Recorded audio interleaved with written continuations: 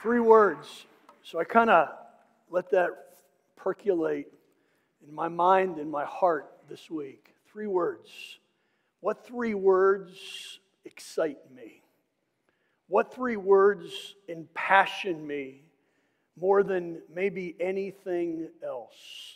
There are some short little phrases that came to my mind that excite me. For example, every time I hear the phrase, dinner is ready, my heart beats just a little bit faster. Those three words excite me. I remember being able to say these three words 35 years ago. She said yes. Those were great words. And a couple of times I've been able to hear and say, it's a boy, or it's a girl. Those words excited me. I'm still waiting to hear the phrase, Dolphins win the Super Bowl. I know those are four words, but don't critique me. We're probably not going to see it during our lifetime. So, three words. In the passage of Scripture that we're looking at this morning, we see three words that not only changed my life, and I trust have changed your life, but three words that have literally transformed history. And if there are three words that don't impassion you, they don't move you, they haven't changed you, I trust that today that would change in your heart and in your mind. So we're in Mark chapter 16. If you have your Bible, your iPhone, or your phone, whatever it is, and I'd encourage you to go there. We're going to put it up on the screen. For the past 9 weeks, we've been walking through the Gospel of Mark, and we've called our study Journey to the Cross, and we've been traveling from Galilee to Calvary, from the Sea of Galilee to the crucifixion of Jesus, examining His life and allowing His life and His actions to convict and to mold and to shape ours. And if you've been here the last 9 weeks, I trust that those biblical true stories of Jesus' life have changed you and have transformed you. And today we conclude our study in the Gospel of Mark in the very last chapter. And so I'm going to read the first 8 verses. Follow along. If you have your Bibles, follow along. We'll put it up on the screen. Verse 1, when the Sabbath was past, Mary Magdalene, Mary the mother of James, and Salome bought spices so they might go and anoint Him. We'll kind of talk about these three ladies in just a few moments. And very early on the first day of the week, on Sunday morning, when the sun had risen, they went to the tomb. And they were saying to one another, when we get there, who's going to roll away the stone from the entrance of the tomb? And arriving, looking up, they saw that the stone had already been rolled back. It was very large. And entering the tomb, they saw a young man sitting on the right side, dressed in a white robe, and they were alarmed. And he said to them, "Don't be alarmed. You seek Jesus of Nazareth, who was crucified." Notice these three words. He has risen. Would you say those three words with me today? He has risen. Say them with me one more time. He has risen. He is not here, the angel said. See the place, look at the place where they laid Him. But go tell His disciples and Peter that He is going before you into Galilee. There you will see Him, just as He told you. They went out and fled from the tomb, for trembling and astonishment had seized them. And they said nothing to anyone, for they were afraid. Would you pray with me this morning? Father, thank you so much that we can come and celebrate this day. Lord, this Easter Sunday, when we're reminded that Jesus is alive. But Father, we're also reminded that there's nothing really any more significant about this Sunday than any other Sunday. We call this Easter, we call this Resurrection Sunday, but in reality, every Sunday is Resurrection Sunday. And Lord, today we celebrate the fact that the tomb is empty. We celebrate the fact that Jesus is alive. We celebrate the fact that those of us who have placed our faith and trust in Him have hope no matter what transpires in our life. So I pray you'd help us just to see a couple of really cool things from this passage. But even more importantly, help us to apply these truths to our lives. And help us to trust Jesus. And as the video said, may our lives never be the same because Jesus is alive, because He is risen. And it's in Jesus' name we pray. Amen. So today I want to try to take a fresh look at the resurrection. So I know this is a story about which probably all of us are familiar. And one of the challenges that we have as pastors is to preach this same story year after year. And I've done it now for about 35 years. And so I want to try to take just a little bit of a fresh approach as we look at Mark's accounts of the resurrection. So we want to take a fresh look and kind of ask ourselves the question, how did it affect some of the people who were involved? And what are the implications for us today? So we're some 2,000 years removed now from the resurrection of Jesus. How does it apply to us? Does it apply to us? Does it change our lives? Well, you might have noticed that Mark's account is one of the most succinct and one of the most generic of all four Gospels. Mark really only takes 8 verses to talk about the resurrection of Jesus. He doesn't go into a lot of detail, and for that reason, most scholars believe that Mark was the very first gospel that was written. We call it Markan priority. But today, I just want to see 2 truths, and I want these truths to be extremely practical for us today as we pull them from the passage. The first is this: Jesus' death produced heartache. The death of Jesus produced heartache for His followers. As you are well aware, human emotions are volatile. Human emotions are unpredictable.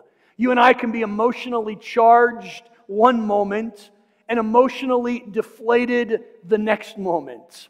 We can be laughing at one moment and crying the next moment. And if you would gauge your emotions probably during the course of the day, your emotions like mine are a roller coaster. They're up and down. They're high and low. We're happy. We're sad. We actually see that in this passage. In chapters 15 and 16 of Mark, we see that these 2 chapters are filled with just such a wide variety of human emotions. So I kind of want to dig into the text just a little bit, and I want us to see that. So we see 3 times in Mark chapter 15 and Mark chapter 16 a group of 3 ladies that are mentioned. We began chapter 16 making reference to them. So if you look at chapter 16, verse 1, again it says, when the Sabbath was passed, Mary Magdalene, Mary the mother of James, and Salome bought spices so they might anoint Jesus. Those 3 ladies are found at least 3 times in the final 2 chapters. Let me just kind of give a little bit of update who they are. So if you and I read any modern literature, if I asked you who was Mary Magdalene, probably your first response would be, well, Mary Magdalene was a prostitute that gave her life to Christ. But I want you to know there's no indication, 0 indication in the text that Mary Magdalene was a prostitute. Not only in this text, nowhere in the New Testament. What the Bible says about her was that she was a lady who was possessed by 7 demons, who when she met Jesus, she was freed from that and her life was forever changed. Mary, the mother of James and Joseph or Joses, the mother of two of the disciples, and then Salome. It's not mentioned here, but Salome is the mother of the sons of thunder, James and John. So these were three of the ladies who were intimately involved with the ministry and in the life of Jesus. And so as we examine their response, not only in chapter 16, but as we examine their response in chapter 15 as well, we see the heartache, the hurts that these three ladies experienced. Go back with me to chapter 15, and I want you to notice verse 40, because Brad preached on this passage last week, and by the way, he did such a great job. If you weren't here, I'd encourage you to go to our website and watch and listen to Brad's message as Brad laid out the purpose of the crucifixion. But Mark chapter 15 and verse 40 talks about there, close to the cross, were these three ladies. Mark 15:40, there were also women looking on from a distance, Mark says. Among them, notice, were Mary Magdalene, Mary the mother of James the younger, and Salome. Try for a second to put yourself in the place of these three women whose lives had been changed by Jesus. Not only had their lives been changed by Him, but they were fully invested in Him as the Son of God. They were fully invested in Him as the Savior of the world. They'd placed their faith and their trust in Him, and they had dedicated their lives to serving Him. And all of a sudden, they're standing at the foot of the cross, watching their Messiah, their Redeemer, suffer, die, and breathe His last breath. I think it's an understatement to say that these ladies were in unbelievable shock as they experienced that. As you come to the end of chapter 15, we once again find these ladies mentioned, because we find that Jesus was taken down off the cross and He was buried. And if you look in verses 46 and 47, it talks about Jesus being put in a tomb. And verse 47 says, Mary Magdalene and Mary, the mother of Joseph, saw where He was laid. Here's what I want you to try to catch. I want you to try to catch the emotion. I want you to try to catch the heartache. Here are these three devout followers of Jesus who had served Him for some time now, and they're at the foot of the cross watching Him die. And then as He's taken down off the cross, they must follow the body to the tomb, and they see where Jesus is laid in the tomb. Can you sense the grief that these ladies must be experiencing? And then as we came to chapter 16, as they woke up on Easter morning and they took those spices to anoint Jesus, and they arrived at the tomb only to see the stone that was rolled away and to see an angel on the inside, the text says very simply that they were alarmed. So they not only experienced shock, they not only experienced grief, but they experienced fear.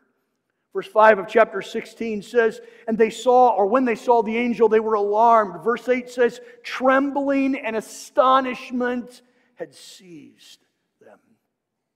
I would remind you, these were not the only ones who experienced fear after the death of the disciples. If you read further in the New Testament, you find out that Jesus' own 12 disciples had hidden themselves away, fearful for their lives. Can you sense the emotional roller coaster that the followers of Jesus Christ are experiencing? From elation on the first day of the week when Jesus marches into the city and the crowd is yelling, Hosanna, Hosanna in the highest, to His arrest, to His trial, to His beating, to His crucifixion, to His burial. In just a few short hours, their hopes were completely dashed. These ladies experienced unbelievable heartache. There's another man in the passage that Mark mentions who highlights the heartache that was felt by Jesus' disciples. If you go back to Mark chapter 15, verse 43, the Bible mentions a man by the name of Joseph of Arimathea. Verse 43 says this, Joseph of Arimathea, a respected member of the council, who was also himself looking for the kingdom of God. So here is a respected Jewish leader who is looking, searching for the kingdom of God. The text says, he took courage and went to Pilate and asked for the body of Jesus. And then read verse 46. Try to understand the emotion that is taking place. Joseph of Arimathea, who had asked for the body of Jesus, took the body of Jesus. He bought a linen shroud, and taking Jesus down from the cross, he wrapped him in the linen shroud and laid him in his own tomb, a tomb that had been cut out of the rock, and he rolled a stone against the entrance of the tomb. Can you feel the heartache in those verses? Joseph, the text says, had been waiting. Like many Jews, had been eagerly waiting for the arrival of the kingdom of God. He, like so many Israelites, longed to hear from God.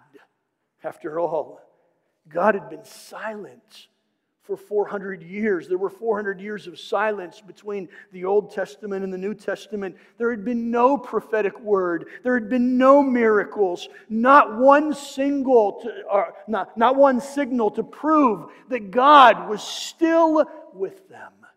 Then seemingly out of nowhere, this man named Jesus shows up. He appears on the scene.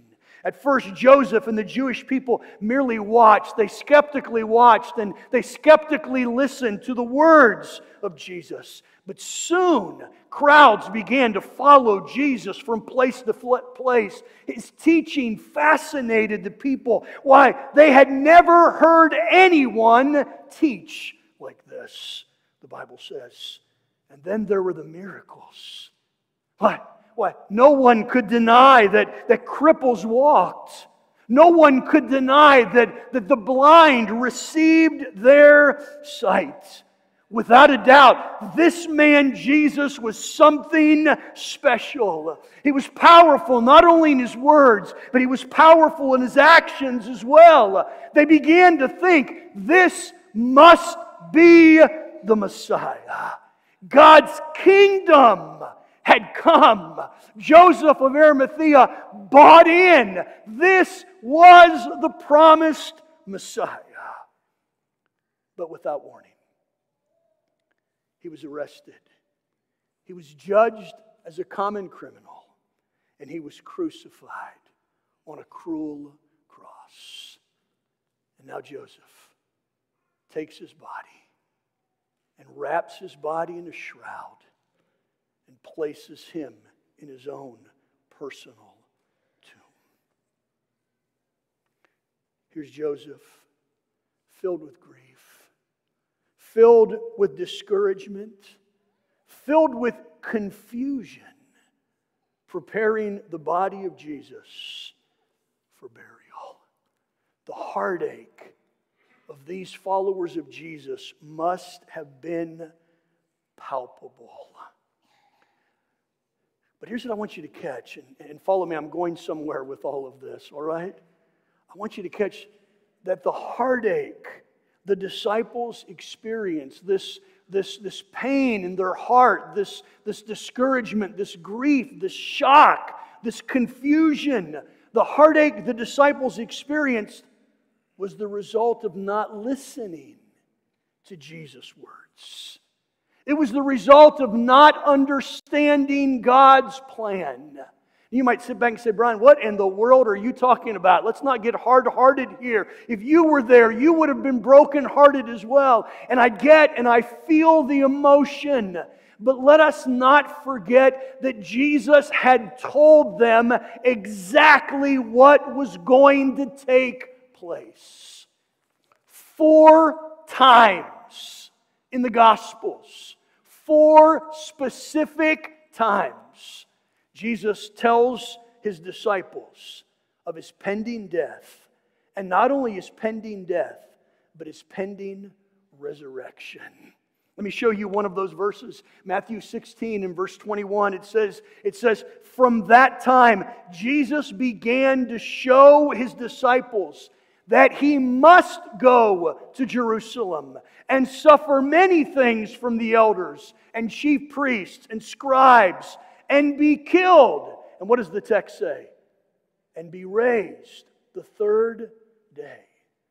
And so the idea is as Jesus traveled from Galilee, he journeyed towards the cross. He repeatedly was instilling this truth within his disciples. Listen, when we get there, don't get your hopes up. When we get there, the chief priests and the scribes and the religious leaders are not going to accept me. I want you to understand this. When we get there, I'm going to be rejected. When we arrive, I'm going to be betrayed. When we get there, I'm going to be tortured. I'm going to be killed. But don't lose hope, because 3 days later, I will rise from the dead. As a matter of fact, he told them that his temple, if his temple was destroyed, that 3 days later it would be rebuilt. Here's what I want you to catch, and I'm not being critical of the disciples because we're going to bring it home in just a second. But if they had only listened, if they had only paid attention, if they had only listened, their heartache would have become hope, and their grief would have been overcome by faith. Could you imagine if they had taken the words of Jesus to heart, and when he died on the cross, there was a belief in their heart, there was a knowledge in their heart. We remember what Jesus said, I will die, but 3 days later I will rise again. And if the disciples kind of rallied together and say, okay, bring your tents, bring your camping gear, we are camping at the tomb, and we're going to have a tomb watching party until Jesus rises from the dead. Or what if they would have said, hey, we're going to have a celebration service. Come on Saturday night, and we're going to have an all-night service, and we're going to praise and worship, waiting for Jesus to come from the tomb. Here's the idea. They could have been faithful instead of being fearful. Listen, don't misunderstand what I'm saying. Their heartache was real. And as painful as it was unnecessary. They were grieving in vain. Because as we'll see in just a few moments, the tomb could not hold Jesus. Death could not hold Jesus. And if the disciples would have understood that truth, if their faith would have been stronger than their fear, they would have understood what Jesus is doing. Let me pause there and say this before you think, man, Brian is being really hard on those disciples. Let me say this. We are very much like the disciples. I am very much like those disciples. You are very much like those disciples. Let me say it this way, and then we'll flesh it out real quickly. Because like the disciples, you and I will experience grief, discouragement, and confusion in our lives. Can I get an amen? Has anybody ever been there? Anybody ever lived there for a moment? Something happens in your life and your heart is broken. Something happens in your life and you're grieving. Something happens in your life, you're confused. God, what happened there, God? Everything seemed to be going so well. Everything seemed to be going in one direction, and then boom, out of nowhere, everything changes and it blows up. God, what in the world are you doing? Listen, I want to challenge you and encourage you with the thought that like the disciples, you and I in our lifetime will experience heartache. We will experience pain. We will experience grief. And yes, we will experience confusion. We say on a frequent basis that all of us are either coming out of a trial, we're in a trial, or we're about to go into a trial. You might sit back and say, Brian, never happened to me. Fasten your seatbelt. It's going to. You know what it's called? It's called life. It's called life. Our lives, like the disciples, are filled with grief, confusion, and discouragement. John 16:33, we looked at this verse a few weeks ago, where Jesus said, I have said these things to you that in me you may have peace. In the world you will have tribulation, but take heart, I've overcome the world. Jesus said that not post-death, Jesus said that pre-death. Jesus didn't say that post-cross, He said that pre-cross. He didn't say that post-resurrection, He said it pre-resurrection. He said, I have overcome the world. In your moments of heartache, believe in me. In your moments of grief, believe in me. In your moments of confusion, believe in me. When it seems as if I'm dead and you haven't heard from me, believe in me. For I am the resurrection and the life, Jesus says. So here's what I want you to catch. This is really personal and this is really intimate. How you and I respond to the trials of life depends on our view of Jesus. How we respond to the trials of life depends on our view of Jesus. Do we respond with hope or do we respond with hopelessness? You see, the disciples of Jesus experienced heartache. His death produced heartache. As we say frequently, if that was the end of the story, if we closed the book and that was the end of story, you and I could walk away from here. And as Paul says in 1 Corinthians chapter 15, if that was it, if our hope in Christ is only in this life and that's it, why our faith is meaningless, our faith is vain, and we are the most miserable of all people. But I'm here to tell you that's not the end of the story. The tomb is not filled today. The tomb is empty. And that is the message, not only for the disciples, but that is the message for us as well. For just as the death of Jesus produced heartache, so the resurrection of Jesus produces hope. The resurrection of Jesus produces hope. One of the area pastors, our good friend John Elswick, who pastors Crossway Church, I love. Their church motto is this, and you'll see John, he's always got this t-shirt on that says this: Jesus changes everything. And that's so true. It doesn't matter what situation we're facing in our life. It doesn't matter how much heartache, how much confusion, how much dread we're facing in our life. Jesus and the resurrection changes everything. You see, when we get to chapter 16, the disciples' grief was transformed into joy. Their mourning was transformed. It was turned into dancing. And the same ought to be true for us. You see, as Brad alluded to last week so powerfully, the death of Jesus freed us from our past. The death of Jesus on the cross not only erased the accusations that were made against us, but it freed us from all condemnation. When Jesus said, "It is finished," He declared that He had provided the way for redemption for each and every one of us. And 3 days later, when He rose from the tomb, the resurrection gives us hope for the future. You see, the death of Christ frees us from the bondage of our past, and the resurrection of Jesus gives us hope for the future. Let me show you three very personal and very relevant implications from the resurrection that we see in this passage. And I want you to catch these today, and we'll be done quickly. The first is this: death is defeated.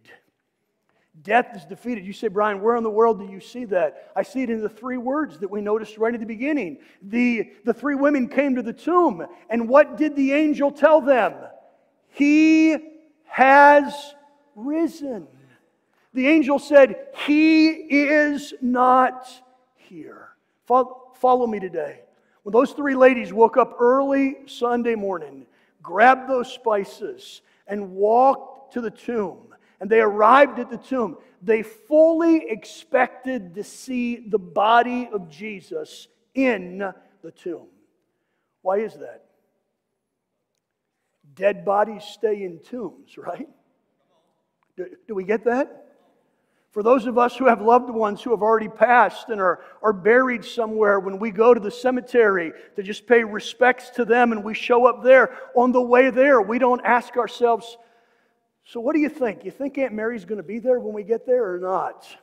You think her body will be gone when we get there? No, we never contemplate that. Why? Because dead bodies don't get up and walk out of tombs. It just doesn't happen. Dead bodies stay in tombs. As of yet, no one had overcome death. But Jesus was unlike any other person that had ever died. The grave could not hold him. He overcame death. We sing that hymn. Let me see if I can remember it. Some of you might remember. Up from the grave he arose, a mighty triumph o'er his foes. He arose a victor from the dark domain, and he lives forever with his saints to reign. Why is that? Jesus defeated death. Paul says it this way in 1 Corinthians chapter 15, verses 55 through 57. He says, O death, where is your victory? O death, where is your victory? O death, where is your sting? The sting of death is sin, and the power of sin is the law. But thanks be to God who gives us the victory through our Lord Jesus Christ. Paul says it this way. I love this. Wrap your mind and heart around this. 1 Thessalonians chapter 4 and verse 13, Paul says this, but we don't want you to be uninformed, brothers, about those who are asleep, those who have already passed away. Notice this phrase. I'm not sure.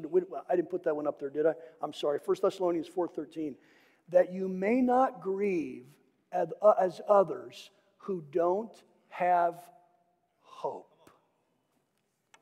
So what is Paul saying? Paul is saying, because of the resurrection of Jesus, you and I look at death differently.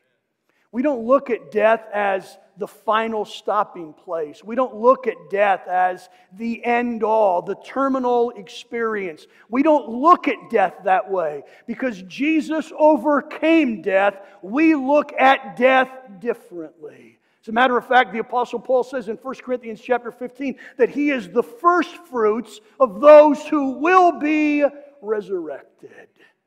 So for those of us who are believers, we realize that death is not the final stopping point. It's not. We live after we physically die. I have a good friend named Rick Hornsby today who is at the point of death. Rick's a remarkable man. Rick is actually Kelly Creviston's uncle. Phenomenal man, Rick. I've known Rick for about 15 years. Rick has gone through unbelievable physical trials. About 10 years ago, he had a double lung transplant. No one thought Rick would survive a double lung transplant. He did. And then Rick got skin cancer that just seemed to keep growing, and it invaded many parts of his body until it invaded his brain and different parts of his body. Well, today Rick is on his deathbed. The doctors have given Rick hours to live. A few days ago, I wrote him a note, just my last note to him. And it's personal. I won't read you what I wrote. I just wanted him to know how much of an example he was to Vicki and I. And I want to follow his example as I experience struggles and trials. And his wife, Debbie, wrote me back. And I won't read the whole text. This is the bottom of her text. She says, Brian, God is good. The resurrection is in our view. So here's Rick's hope. As of the service this morning, Rick still had not passed away. Rick is hoping to go home and meet Jesus on Resurrection Day, on Resurrection Sunday. Listen, this is a family who has been through unbelievable grief. This is a family who has struggled and went through unbelievable trials, but their hope is found in the midst of their trials. Their hope is found in Jesus.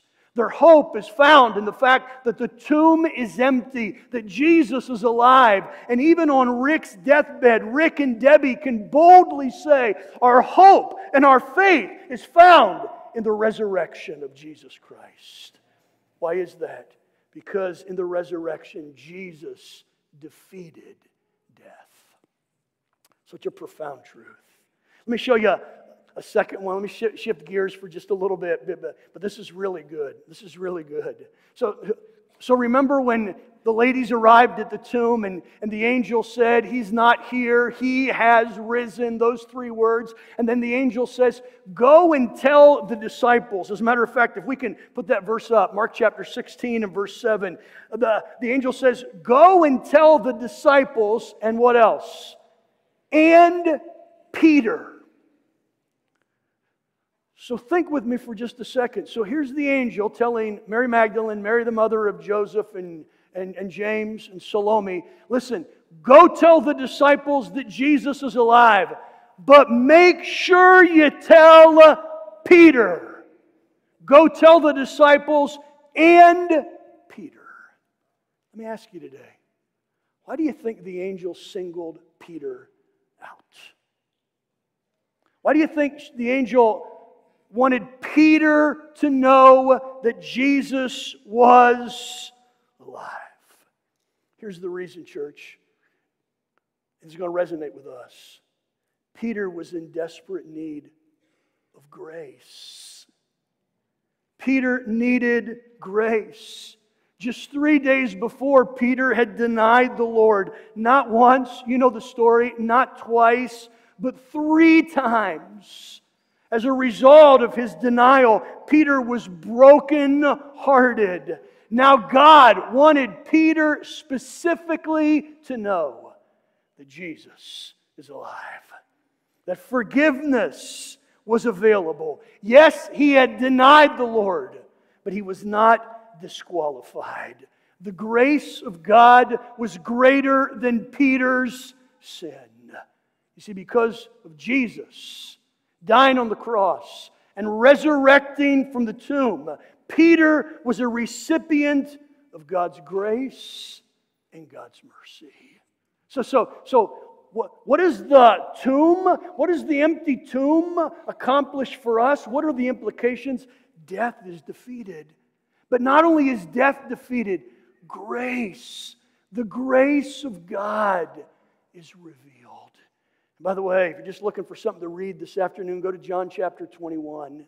And in John chapter 21, you'll see Jesus' encounter with Peter there on the Sea of Galilee. As Peter, who had walked away thinking that all was lost, he had betrayed the Lord. Certainly there's no way that God could ever use him. And Peter had gone back to being a fisherman. And Jesus shows up on the shores of the Sea of Galilee to tell Peter, Peter, you are valuable to me. I love you. I care for you. My grace is greater than your sin. Go and feed my sheep. Man, all you got to get to is Acts chapter 2. And you see that Peter takes that message and preaches one of the greatest messages that has ever been preached at Pentecost. And thousands of people believe in Jesus Christ. What's the message? The message is this: because of the empty tomb, God's grace is revealed. Does that resonate with you this morning? Does that hit a point in your life today? It certainly does me. And let me cry out to you with truth today. It does not matter what you have done.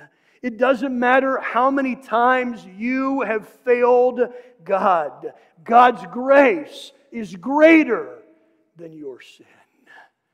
Just as Jesus demonstrated to Peter, saying, Peter, I love you, I care for you, come home, you still have a place at my table, you still can serve me. Today the message of the empty tomb is this: come home, you have a place at my table.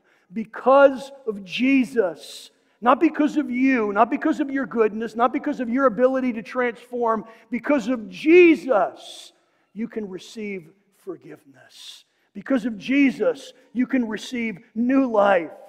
Because of Jesus, you have hope. Can I get an amen this morning?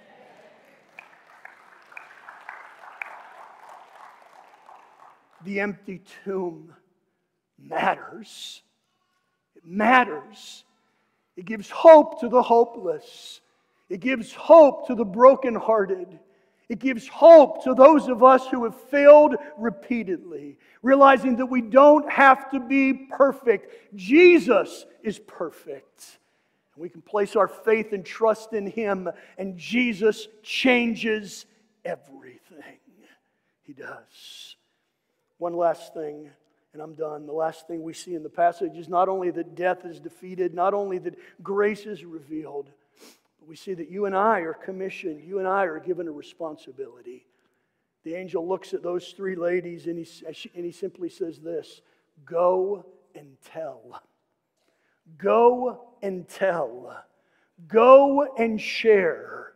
Go and tell that Jesus is alive. Go and tell the disciples. As a matter of fact, tell everybody that the tomb is empty. Jesus is alive." You see, that task was passed on to the first Christians. Their task was to be a witness to the resurrection. I won't take the time to do it, but all throughout the beginning of the book of Acts, over and over and over again. And by the way, if you've read the book of Acts, you find that the church, the early church, literally explodes. It grows and explodes and it multiplies and it multiplies and multiplies. And we might sit back and say, man, what in the world was going on there? They were witnesses of the resurrection. Here's one verse, Acts chapter 4 and verse 33. "And with great power the apostles were giving their testimony to the resurrection of the Lord Jesus, and great grace was upon them all." The early church took the resurrection of Jesus with such seriousness, with such passion, that it transformed them. And they went out and told everyone that Jesus was alive. And revival took place. There was a mighty movement of the Holy Spirit of God as the message of the resurrection of Jesus Christ pervaded the then known world. They took their commission seriously. So here's my challenge to you and me today. What would happen if we all left here with one voice?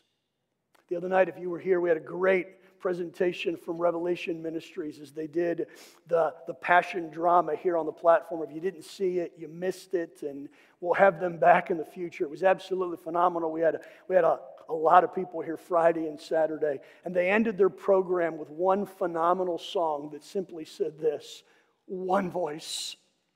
One voice. As the followers of Jesus Christ, we have been given one responsibility with one voice. And that one voice is to proclaim to a hopeless world, to a world filled with grief, to a world filled with discouragement, to a world filled with disillusionment, to a world filled with confusion. We as one voice tells them, there is hope.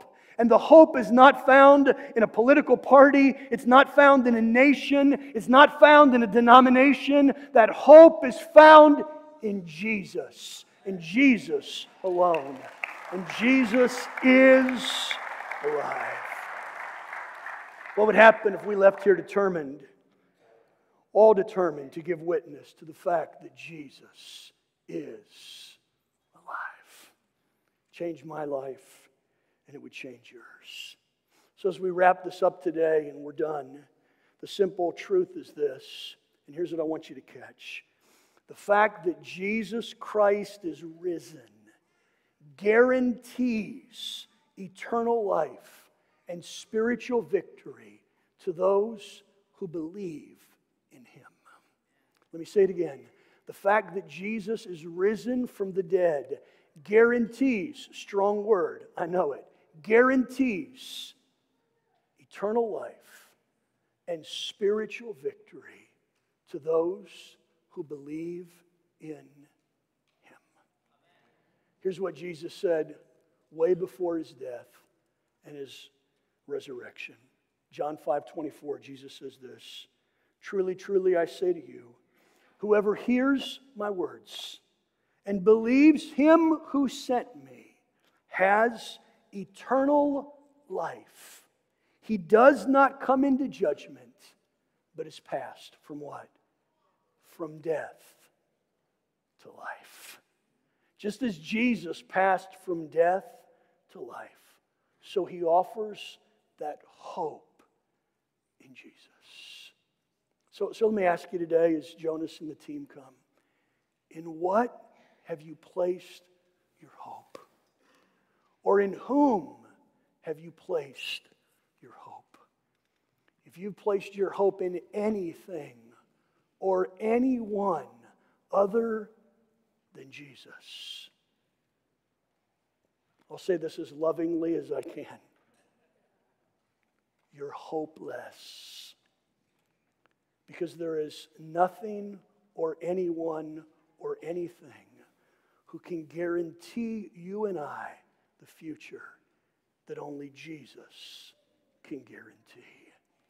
He is risen. Say that with me today. He is risen. Not like you believe it. He is risen. And because he's alive, death is defeated.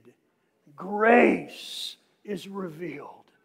And you and I have a message to share with the world. May God help us. If you're here today, would you stand with me? Go ahead and stand with me. Would you stand?